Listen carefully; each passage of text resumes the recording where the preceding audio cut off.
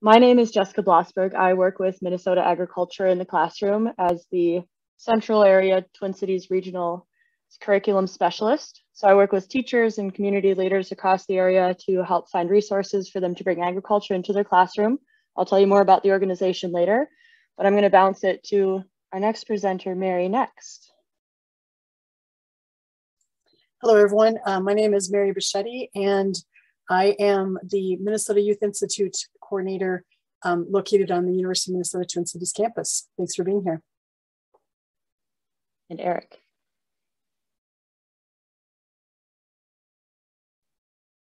Muted, dear.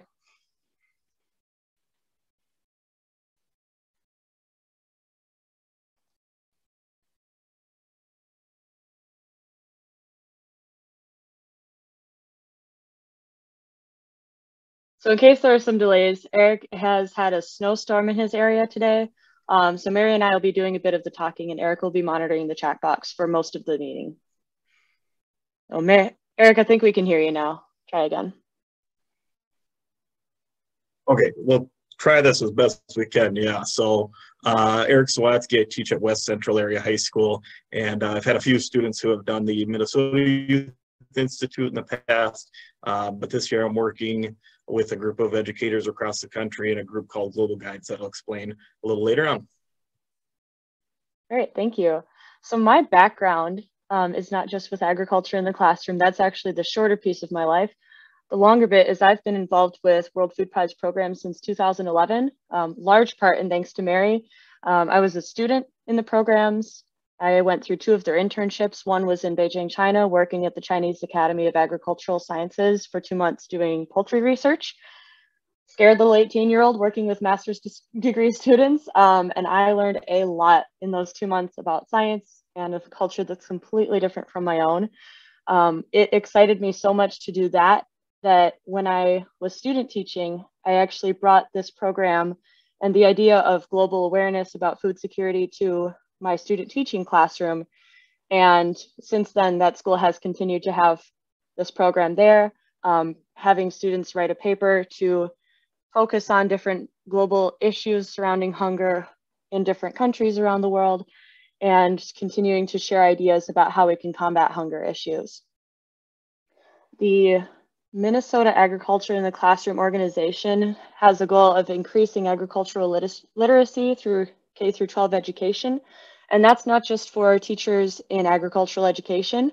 Some of you on the call might not be an agriculture teacher. Maybe you're an English teacher, a science teacher, math, social studies, and so on. All of those subjects can have agriculture integrated into the classroom in some way, shape, or form. We all need to eat. We all have ways of socializing with each other and sharing ideas to make everything we do a little bit better, sharing our innovations with one another, and that can be involved with agriculture, as well as the things that we do with products from the natural world, be it food, fuel, fiber, and so on. We do provide free resources in the form of lesson plans, as well as other resources to teachers in all those departments, and then some. And they do meet K through 12 academic standards. So you don't have to worry about not hitting your standards that you need to for the year. We do help you with that, and we have those listed for each lesson.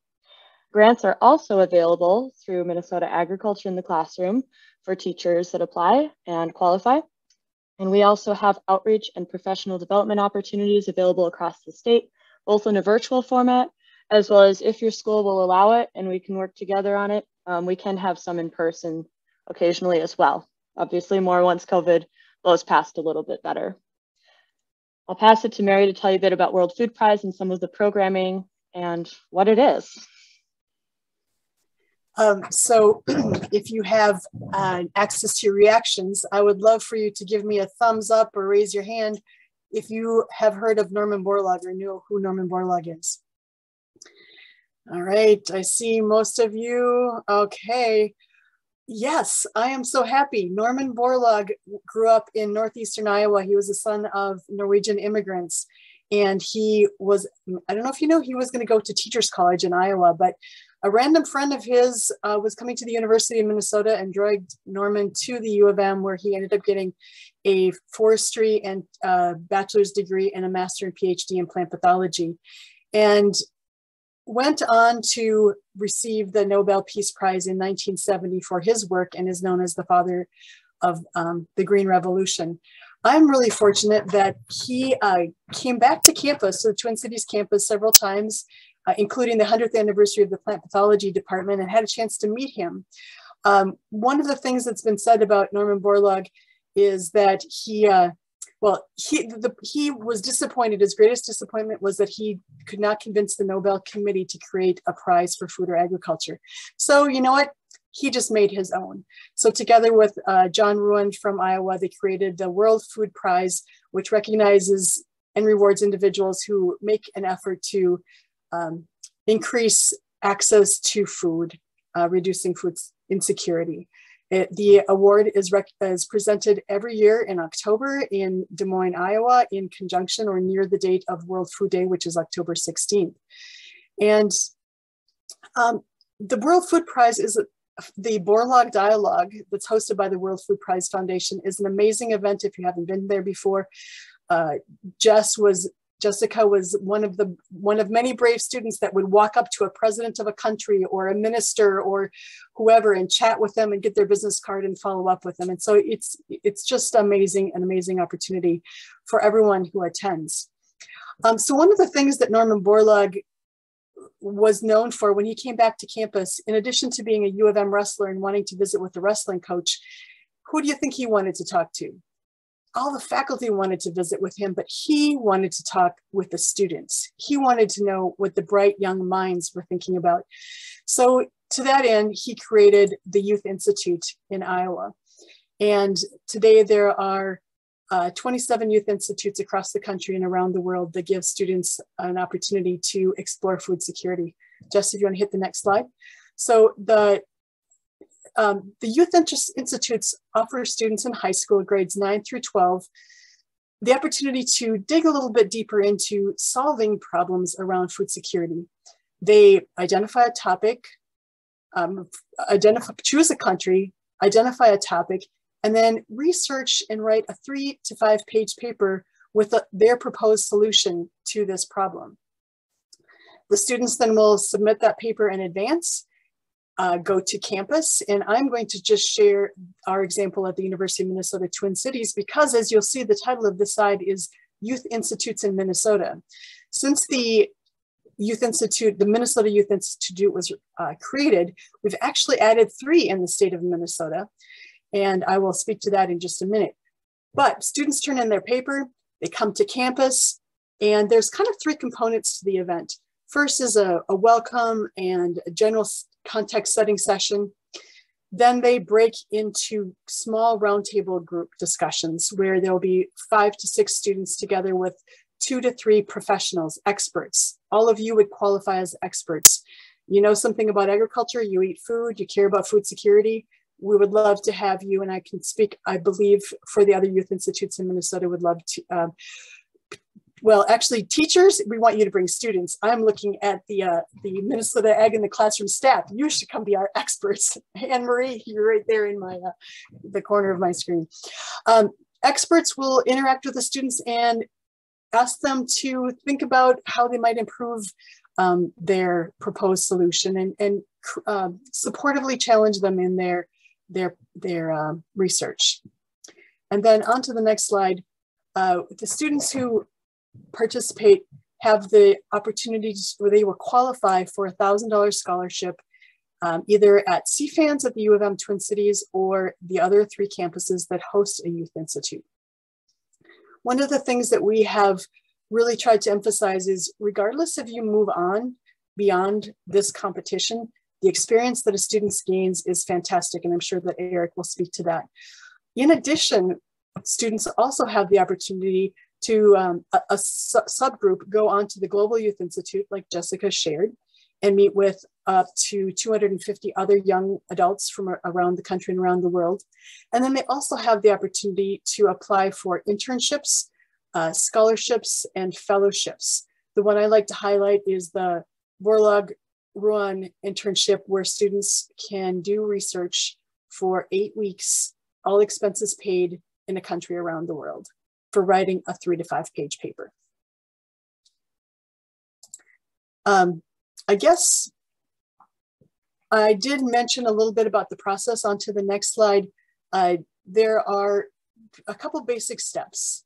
You choose a country, research a typical family, and then select a topic. A lot of students, it's been interesting, this last couple of years have been around water access, water cleanliness, water scarcity, a lot of environmentally focused issues. They analyze that impact of that challenge on food security and then propose solutions, write the paper and attend the Youth Institute. I was meeting earlier this week with a couple of alumni from the Youth Institute, and you know what was really inspiring for me is, as adults, when we're working with the students, it makes you feel hopeful for the future because, wow, they're amazing with the ideas they come up with. One of the students said that he was hopeful about the future because of what his peers had come up with for solutions. So it's a tremendous opportunity. Just jumping in with my own paper topic, I wrote my paper a little over 10 years ago, and I was talking about managing water scarcity and adapting farming practices in Kuwait. I didn't know where Kuwait was before I started writing that paper. I really just ran my finger up and down the page and said stop, and that's the one that my finger landed on, and I learned how to make it work. But water scarcity has been an issue for a very long time. It's only getting worse, so it definitely makes sense that many students are starting to write more and more about this topic. Now I'll toss it back to you. Yeah, these are different resources from Minnesota Ag in the Classroom. I'm curious if everyone can pop it into the chat if you have a favorite lesson plan you've used, favorite resource you've used from us, or if you haven't used any of our resources or haven't even heard of them before, that's great to know too. I pulled 5 of the lessons that I think would be most helpful if you would like to bring lessons about global food insecurity and global trade, global agriculture into your classroom. They've got the examples here. There's filling the global grocery bag, global food security, global trade and interdependence. That one's pretty interesting because you can also bring a game into it. I listed down at the bottom with the trading around the world. That could be a couple days of lessons for you. And it's all right there on the website. You don't have to think of a thing. You just have to look at the lesson plan and go, oh, those are the materials. I know how to teach this. I got it. I included the carbon cycle and climate smart agriculture because those are very hot topics right now, as well as things that the next generation is going to be faced with every day, whether they're working directly in agriculture or in a supporting industry or a supporting area of work. The role of women in agriculture is an interesting topic as well, because even in the United States, that's fairly progressive in a lot of ways and having equality between men and women, there are still many countries that are ahead of us and many countries that are behind us when it comes to equality between men and women, especially when it comes to agriculture.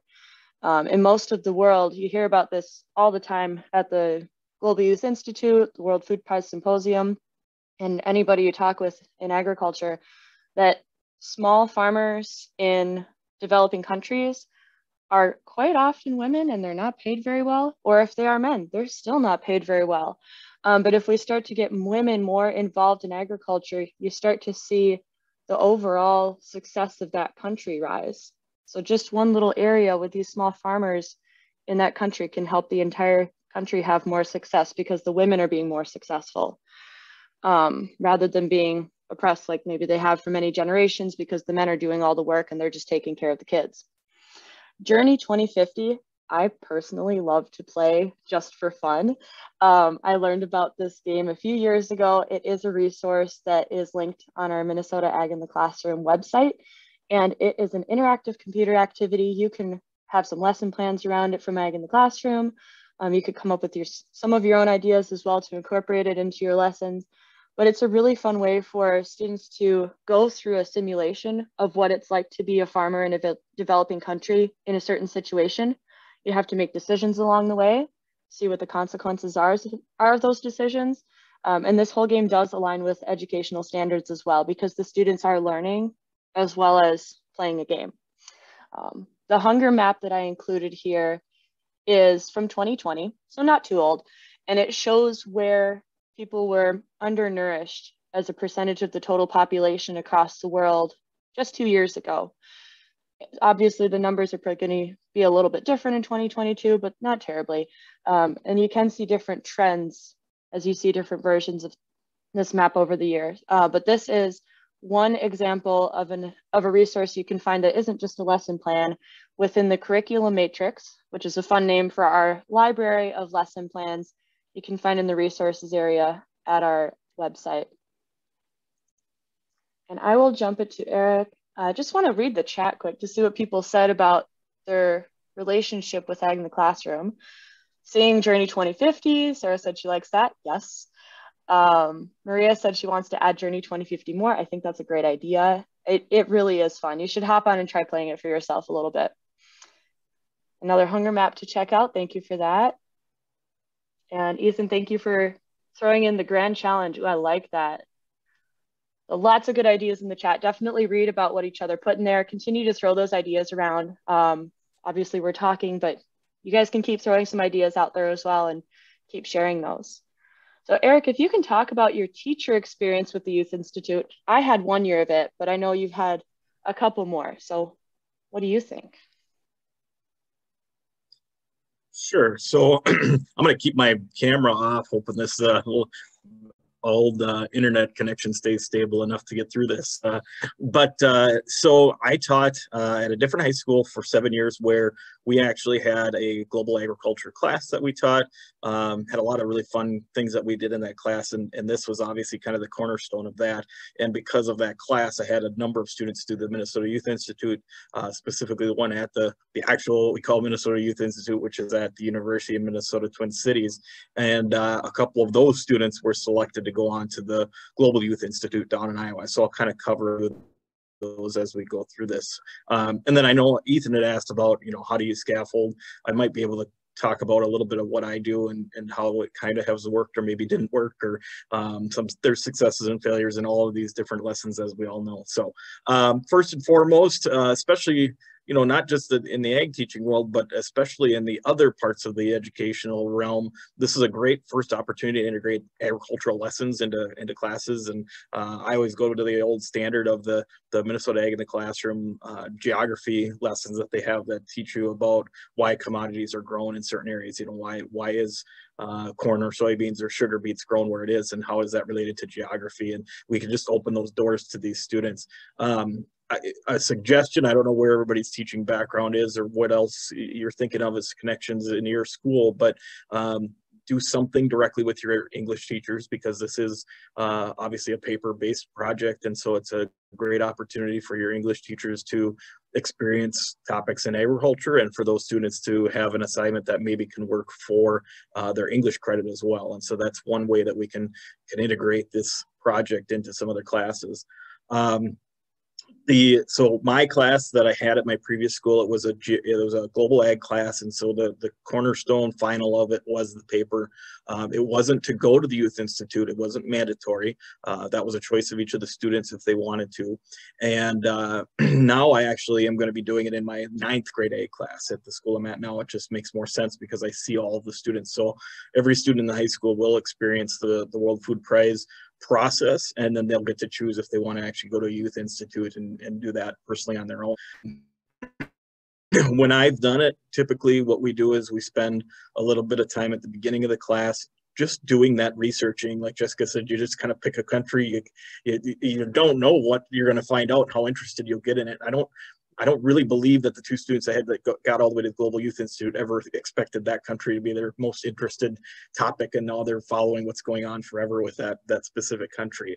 So that's kind of fun. But what we do is we do a short version first. So they research a country, they research an issue, they come up with a brief solution, and then they present that to the entire class.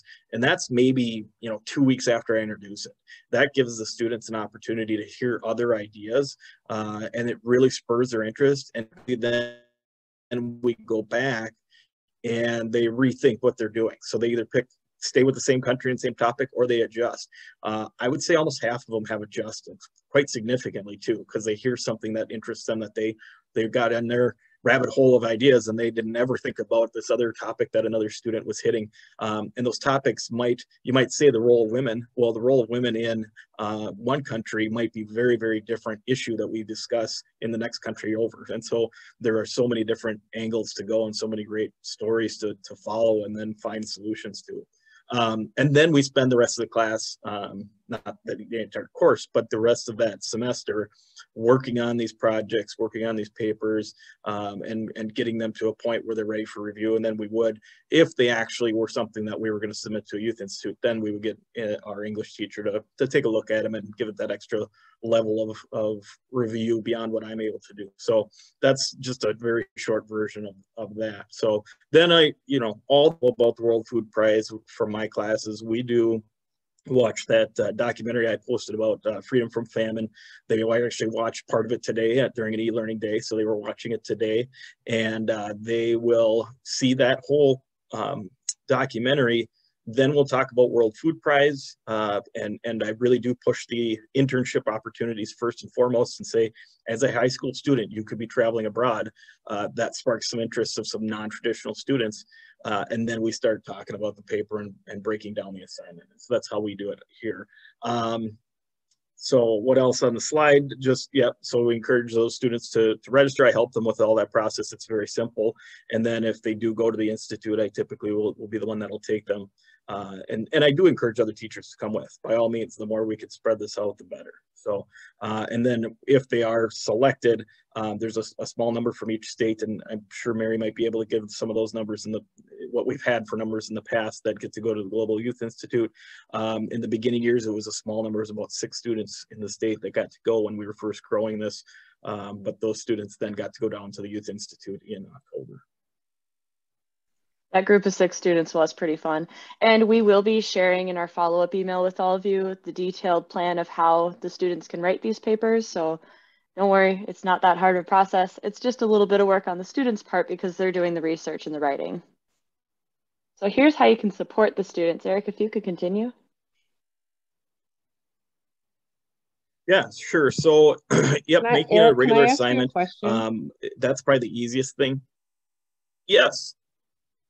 I just have a question when you talk about all the 9th graders doing it. Like, I'm thinking about the 9th graders that I had first semester, and I had about 40 of them, none of which are intrinsically motivated. So writing a paper would be like asking them to climb Mount Everest in 10 minutes.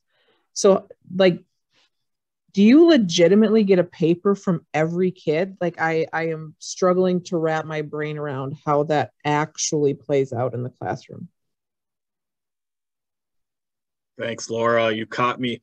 They don't write a 3 to 5 pager. They write a 2-page maximum. That's how we do it.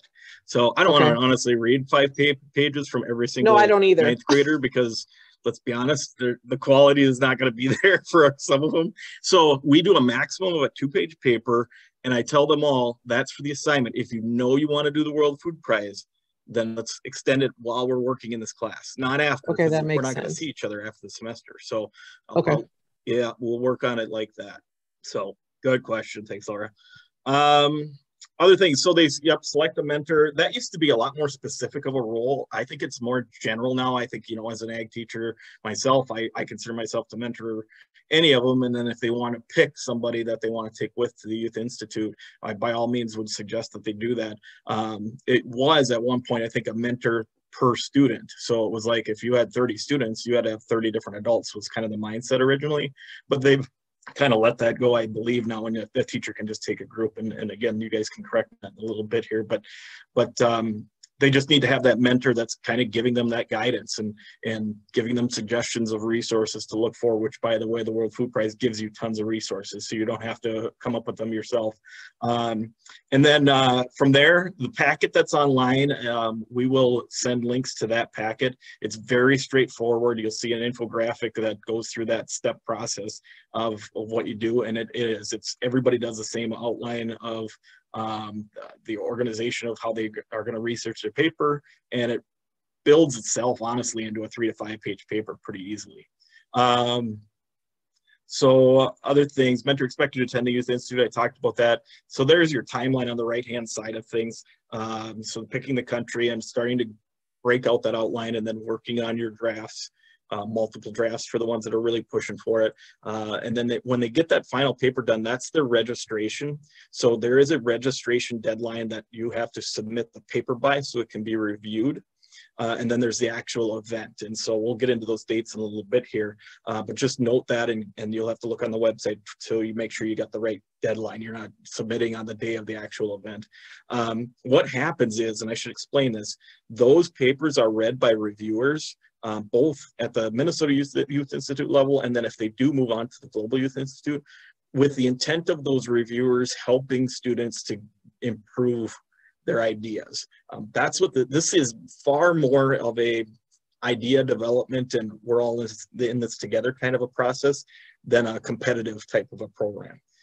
So anytime you attend a youth institute, whether it's a state youth institute or global, when you present your topic, everybody else pitches and says, great idea, here's some other things that we could do to improve that situation in your country or whatever. And so it's really fun when your student is sitting there giving their idea down in Iowa, and a former World Food Prize laureate gives them, a tidbit like, hey, here's something we're doing in this country, or man, I had never even thought of that. And it's such a inspiring moment for our students to feel that feeling of camaraderie with somebody of that kind of stature, and especially the scientific world, if not the political world or whoever it was that they spoke with. So they'll go to the Youth Institute, and then at the end of spring, early summer, the group that's selected for the World Food Prize will be announced, and then we prep them for heading down to the World Food Prize in October.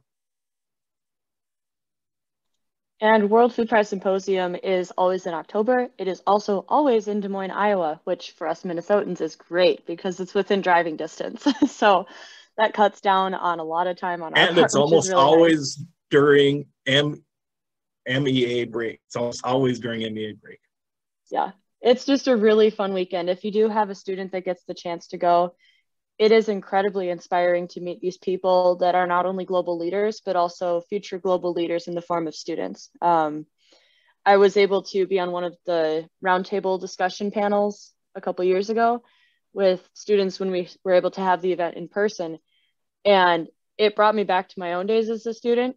But it also is just so inspiring to see this still continuing as much as it is, and to see these students really driven to find these solutions, even if they're only talking about it for a little bit. Some of them do continue on to have careers in this area of trying to better the world and hunger issues. So more for the teachers, we've got global guides. This is specifically for teachers, and Eric is actually a global guide.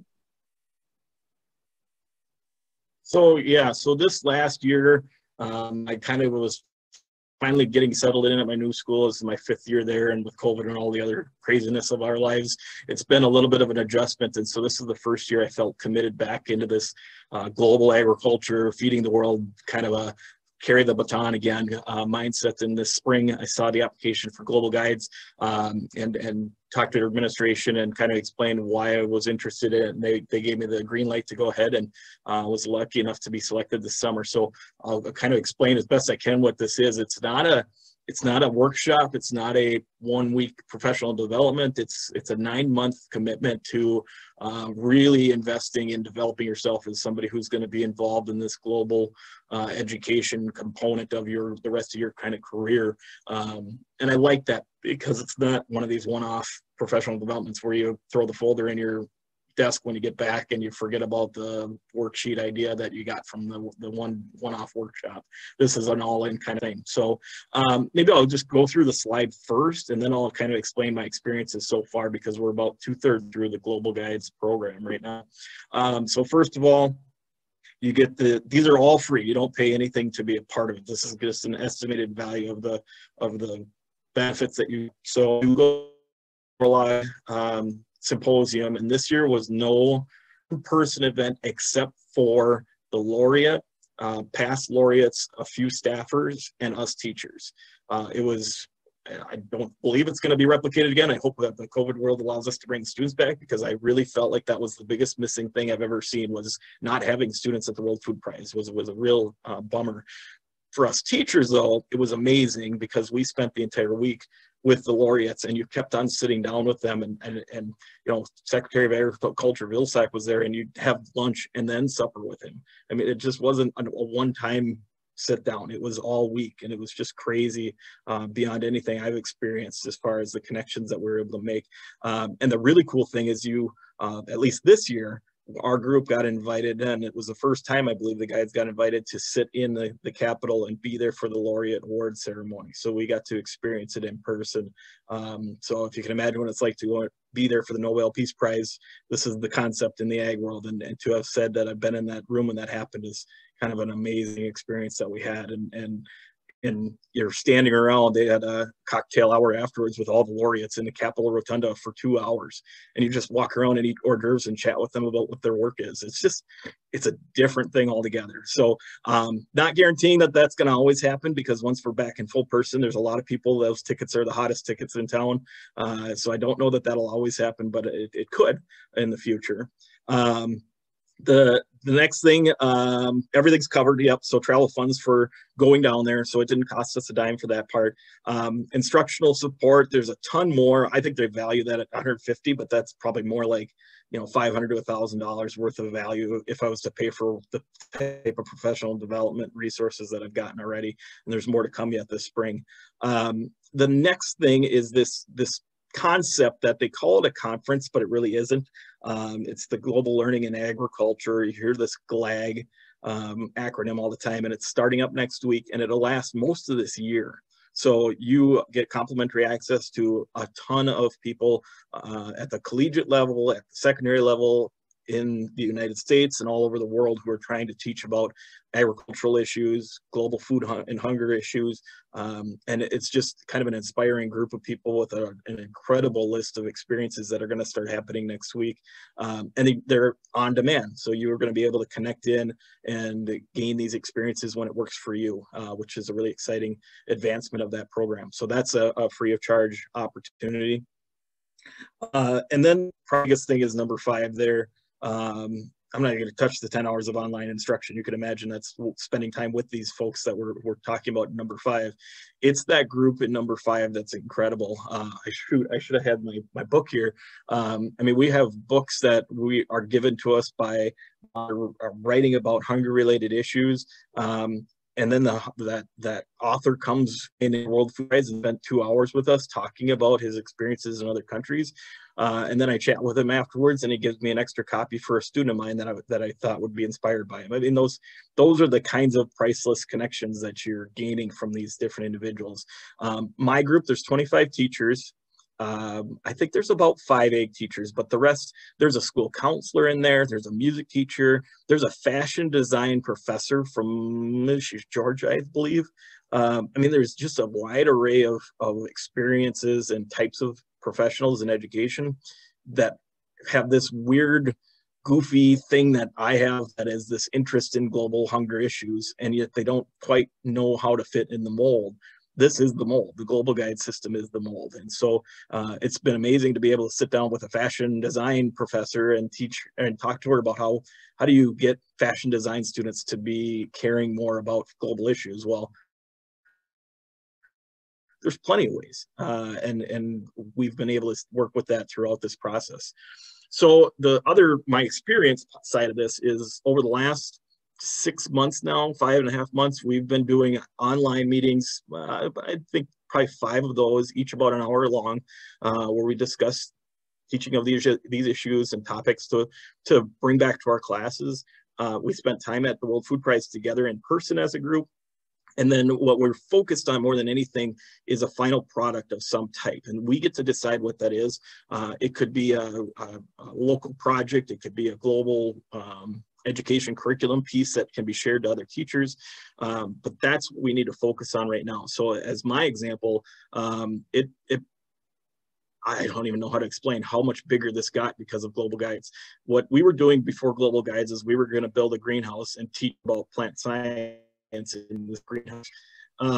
since then, through those connections, we actually ended up with a grant opportunity that we have applied for now, which is for $400,000 that we're getting from, hopefully from USDA this summer. And we're going to actually be processing vegetables and fruits grown in Minnesota, in western part of Minnesota year round, as well as teaching meat processing and getting donated livestock from different farmers in our area. And all of the food is going to be donated to our food shelves. I mean, that was not on my radar prior to Global Guides. And I would not have thought of it at all had it not been for the people in charge of Global Guides knowing some connections and making some things happen. So it's going to pay for itself in the volumes of hundreds of thousands of dollars, and it didn't cost a dime to be a part of it. So I'm pretty pumped for this project to hopefully take off this summer. So that's Global Guides. It used to be that World Food Prize was this amazing thing for students with a cool little, ag teacher or teachers in general to get the chance to go to the World Food Prize. This is a whole nother level. And this is going to continue on hopefully for a long time. This also has some USDA funding support, but also World Food Prize Foundation support. So very hopeful that this will just continue to grow and provide opportunities for everybody. I had no idea about the food processing. That is incredible. And yeah, like you said, if you thought that this presentation was just about how to support your students, I hope you got out of it that it is to support you as well. So Eric, why should we encourage students to participate? Like somebody pointed out, it's a big paper, it's a big undertaking for anybody involved. It sounds really intimidating, but why do we want to do it in the first place? I don't know if there's another activity, and being an ag teacher, I know the FFA world and the opportunities that FFA provides. There's not a more level playing field to me as far as an activity. This anybody can do. Yeah, you can get into this groove of I'm not good at writing a paper. Well, we can get you that. If you want to do something about some issue in the world and you want to have an opportunity to be a player in it, you don't have to jump through all the other hoops, meaning you don't have to graduate high school, go to a four-year college, start making the big connections, start off with some internships, then build your way up to a connection maybe at some company, work your way through the ladder, and then maybe someday make an impact. You don't have to do any of that. This is the point at which you write a 3 to 5 page paper, and you could, just from that experience, be traveling across the world to do research, to work with scientists, to work with politicians, if nothing else, at least to rub elbows with them for a couple of days down in Iowa. If that sparks an interest of a kid, they're going to run with it. If it's not, you're not going to spark it in them. I'll be honest. There's plenty of them that do it for the assignment and that's the end of it. But there is a very specific clientele.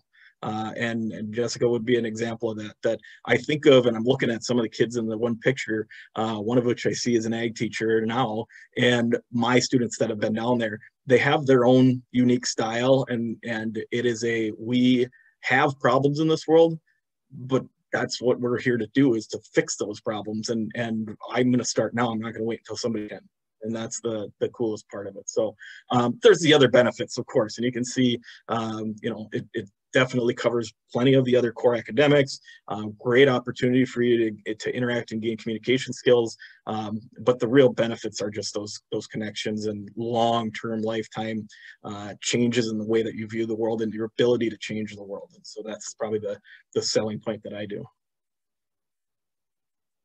Question about, I see, can this be done in an outside of school setting? By all means, there's no requirements that this is done within a school setting, because this would be a click link open for the description of how to do the paper and just run with it. If you have a 4-H leader that wants to be your leader, if you've got a community member, a Lions Club or a church group or whatever, find your mentor. It doesn't have to be a teacher. I think the only thing is you just got to make sure you got somebody who can help you with the paper writing process. And from there, the rest of it can be done totally outside of school. To jump on that, when I was student teaching, so I didn't even have my own classroom. I was almost done with my undergraduate degree. And I was able to bring this program into someone else's classroom. And 4 of my students said that they would be interested. So we spent time after school working on this. So me not even being a teacher at that point, I was still able to bring these kids into it. Two of them are in that group picture up top. The one in the yellow pants, I believe, is the one Eric was referring to. She's an agriculture teacher in Ashby now.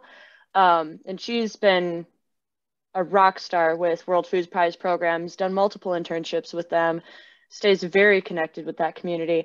But the other people in these pictures, I made a point of putting in pictures of students from Minnesota specifically, because these are all amazing people that have gone on to excel in their studies, excel in their careers, because they were able to start with that first step of being motivated by the inspiring people they were meeting that were not only older than them, but also the same age in them, and giving them that idea that they really can make a difference even as they're starting out in their career. I also love that this program supports public speaking skills, as I mess my words up, and interpersonal skills. But we've said this a few times, it integrates all areas of study, not just agriculture. And like was mentioned, it doesn't just have to be done in a school environment. If you've got a couple of kids in your family or in your friend group that could be potentially someone that could really change the world someday, encourage them to do something like this and see what they'll do, see what they'll run with and do with it. Jessica, before you move off that slide, I just wanted to point out another person who is in that top photo. To the very left is Priscilla Trin, who is a senior at the University of Minnesota. And I think one of the other benefits is that the Youth Institute really, this program gives youth a voice and a forum to express their thoughts and ideas. And Priscilla actually she continued like Jessica to be involved as a group leader at the World Food Prize, and was actually this year selected the board of, I think it's not the board of advisors, but the Council of Advisors. If you Google that to see who's on the Council of Advisors for the World Food Prize, Jimmy Carter's an honorary member. There's some other big names. They added 2 youth representatives, and Priscilla is one, along with a representative from the Netherlands. So that's one of the other things I think is really awesome, is that the program makes an effort to really listen to the voices of youth. And then another resource I just wanted to throw in there is that the Minnesota Youth Institute has created Minnesota Youth Institute ambassadors. So if you have a student who has questions, we could connect them with another student who's been through the process more recently to be a resource for them. Throwing it back to Norman Borlaug for a second, one of my favorite stories about him is how he would be at the symposium. He died a few years ago, unfortunately, but he would be at the symposium and his staff would have to come and get him to come to his next speaking event or come to his next seminar that he was listening to, because he would be stuck talking with the students. So he's the man that started all this with the World Food Prize. Students were incredibly important to him, youth in general, very important to him. And that spirit continues in the whole organization and in the spirit of the attendees of this symposium to this day. So these students are not just attending the institutes within their state or their country, but when they come to the Global Youth Institute, they're being recognized by those leaders as well. And like Maria said, sitting side by side with them, having lunch with them, having dinner with them, going to seminars with them, and really getting to build those personal relationships with somebody that might be the Prime Minister of Tanzania. And then you meet his whole family at lunch the next day. Speaking from experience, she says. Just a little bit. 2022 Youth Institutes in Minnesota. Mary, take it away, please. So as I mentioned earlier, the Youth Institute opportunities have expanded in Minnesota. This will be the 15th year of the Minnesota Youth Institute in the Twin Cities. There's also, you'll see here on the list, Rochester. This is their 3rd year of offering an institute, and that one is really focused around the medical industry. It's not that students have to write a paper about that, but students who go there will have the opportunity, because it is Rochester and connected to Mayo, a focus in that area. Crookston has the Northern Great Plains, and they invite students from North Dakota. I don't know if they've had any Canadians, but they, I think, would be welcome if they wanted to, and Northwestern Minnesota or anyone else from across the state. Of course, the one in the Twin Cities and then the West Central Youth Institute, their first one will be this year. Jessica has included the dates of the events, and I just wanted to emphasize those are the dates of the events. not the registration, which Eric had mentioned earlier. Registration is about a month ahead of the event so that we get the papers and are able to review the papers. And the information about the dates is on the website. Also, the students don't have to wait to register for the registration deadline. If they register early, we will follow up with them to provide resources, answer questions. So if you have students that are thinking about it, they can register. There's a registration form and a paper submission form. So you don't have to wait to submit the paper and register. Again, it's open to students grades 9 through 12. The link that we have shared here is the Minnesota Youth Institute link, and I'll also drop the link to the World Food Prize website that includes more information about all 4 of the institutes in the state. And I'm happy to answer any questions and also connect you with the other coordinators. Mary, I have a quick question. You may have just answered it as I was thinking about my question. So I have listed on the Minnesota Ag in the Classroom page about the Youth Institute, the Institute on May 16th and the paper due date as April 11th. So each of these other youth institutes have their own separate website with the registration link, or how does that part work? You know what I would encourage you to do is this link I'm going to put in here right now is the link for the World Food Prizes page for youth institutes in the state of Minnesota. Each one of them has a subpage on the Global Youth Institute website. We have a more built out page. Okay. I think this is the best page to share with everybody so they can see all 4 options that are available in Minnesota. I will make that update to our page too then. Cool, thank you for clarifying. Yep, and making sure it was caught as well. Jody asked, does everyone who submits a paper in Minnesota have the ability to go to one of the institutes within Minnesota? And the answer is yes. To go to the institutes in Minnesota, it is not a competition. That is purely, let's get those kids together, let's get those mentors together, let's bring all those ideas together, meet the leaders that we can bring into that same space so everybody can talk and share on those dates. And then from that pool, some are selected to be able to go on to Iowa. So Minnesota is not selective. Going to the Global Youth Institute is. All right. And even before the registration dates, even before the paper writing, again, bring those lessons into your classroom from Ag in the Classroom. Bring those resources in. We don't just have the lesson plans. We also have other resources listed within our curriculum matrix. And it's a great way to just jumpstart that conversation and also get your own ideas going as you're developing your curriculum around this and what order you want your lessons to be in that makes the most sense to you and your students. You can find resources and learn more at each of the websites. We will be sharing this slideshow, so don't worry about having to write all these down quick. You can also take a screenshot, of course. But for Minnesota Agriculture in the Classroom, Youth Institutes in Minnesota, and if you would like to elevate yourself a bit and be a global guide, obviously that's an excellent program for anybody that would like to do that as well. So with that, we do have a few minutes for questions. We covered a lot of material about a few different things you can do with your students in a very short amount of time. Go ahead and unmute yourself if you have a question, please.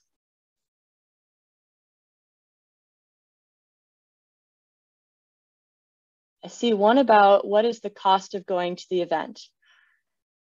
Correct me if I'm wrong, Mary, but I think all of this is free. There's no cost to participate, only to get to and from the event itself. And that's to Minnesota? To whether you want to go to Crookston, Morris, or Rochester, the Twin Cities. There's no cost for any of the 4 of them.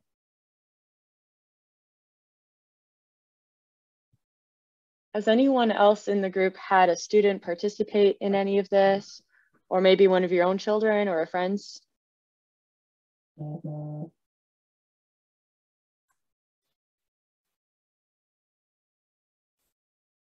Sarah, I think you were mentioning your daughter's done some of this before. What's your experience been? Yeah, so my oldest daughter did participate in this 2 years ago. So didn't quite get the full experience because, of course, in the meantime, the pandemic happened. And so she got a lot of virtual experiences. But was really able to grow her network and find some positive mentors and learn a whole lot about the need for food. And she focused on Japan and connections with beef, being we are beef ranchers here, and was kind of her area of expertise to start with and be able to dig in on that. So a very positive experience, and she enjoyed it a lot. I'm hoping maybe both of my kids are now in the 9 through 12 age bracket, that maybe they'll choose to participate again in the future. But definitely something that I would encourage people to do. And I mean, as you saw from Jessica's comments, it's a great way to be able to bring in some of those other subject areas and get them to see a little bit broader picture about agriculture and how we're all intertwined, not just here in Minnesota or the US, but globally. And through all of my journeys in agriculture and FFA, that was the one time that I always knew I still needed to have a really strong relationship with my English teacher, because that was not my area of expertise. But just a great way to have those conversations and develop some of those skills as well. And I'm not going to lie, when I was a high school student myself, I loved if I could write an agriculture paper and get my English teacher to give me credit for it. So I just want to add on to what Sarah said. A lot of the students who participated in the Minnesota Youth Institute have come from the suburbs, not as many from greater Minnesota or from the urban Minneapolis-St. Paul area. But one of the things that's been really cool to see is that they have an appreciation for agriculture that they didn't before. They make the connection between agriculture and the environment and food. And I think for the students from greater Minnesota, sometimes they have a greater appreciation that agriculture is connected to the environment and food. And so for everyone involved, I think it opens, broadens the perspectives.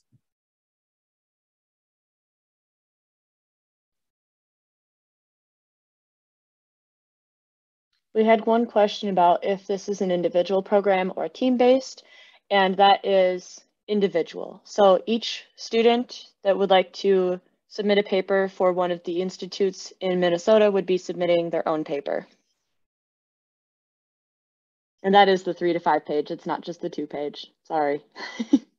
But really, once you get into the research, it flies, and you start to have a little bit too many ideas sometimes to cram into your paper. So it can be a pretty fun project.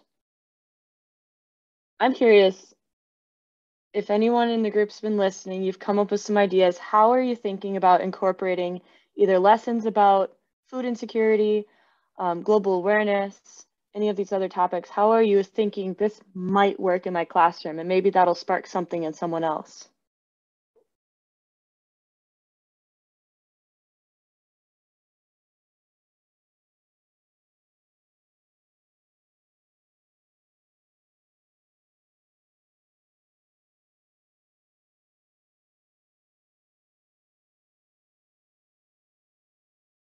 Ethan, I'm going to pick on you because I know you.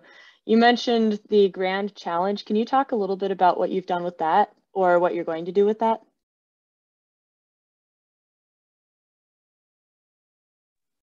Yes, sorry. It's state degrees are due tomorrow. So I have students, we're working on state degrees. But for our Grand Challenge course, it's for our juniors and seniors that have taken they've either taken our Intro to Animal Science class or Intro to Plant Science class. And kind of the goal is to take the information they've learned in those classes and kind of look at the global problem of food hunger and find some local solutions. And we're going to try to focus on things a little bit more sustainable than just holding like a food drive, but figuring out whether we could do some sort of raised garden beds in the community, or if we could partner with some local organizations and provide some opportunities to advance what they're already doing. Or I'm going to challenge my students to even write some grants to see if we can create some sorts of our own programming. And so the idea is for students to really get beyond just the, oh, here's what you have to learn, and focus more on the problem solving, critical thinking as kind of the route we're going. And so we're going to be starting that course for next school year. And I am currently looking for curriculum ideas. And I know Mary and I talked about this a while ago. And so when I saw this event, I'm like, yes, this is some curriculum I'm thinking about adding. And so very helpful stuff. And I think one way my students can see that, you know, we're not the only ones trying to work on this problem. This is something that folks are investing in, and there's careers available here. And hopefully we can make some local difference. And so pretty excited for that. If you have other curriculum ideas, I am always all ears. Feel free to shoot me those in the email. Would love to connect with anyone working on similar initiatives. Any other ideas sparked out there, or something you're really excited to bring back to your students while we've been talking? Jessica, this is Carrie. I'm not, a teacher, but I have an idea for you for next summer. I think your summer teacher tour could be all based around this project with this global food security topic, and find some really awesome industry folks that are working in this field to meet with or go and see. So that's what it sparked for me today, that this could be an entire teacher tour day full of learning about this topic. Definitely. And thanks for the plug for teacher tours as well.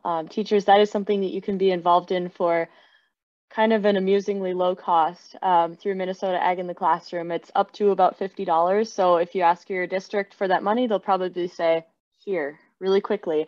It's either a half day or a full day for most of them. 3 out of the 4 are in person, so far planned to be, and one of them is planned to be virtual at this point, just by nature of how we're planning them. And it's some time for you to take some time with other teachers and to learn about agriculture in Minnesota, learn about some companies, learn about some farmers, maybe visit some kitchens and restaurants, learn about food, natural resources, and how it all ties together directly in our own state.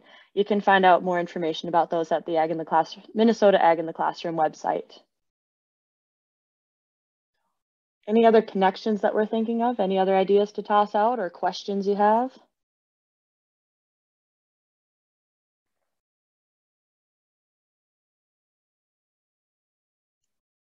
All right.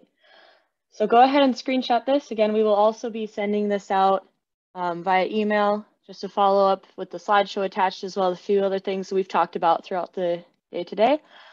We've got our contact information here with all our emails and phone numbers. Thank you, everybody, for attending. It's been wonderful to have you with your questions in the chat and over audio. So thank you all very much.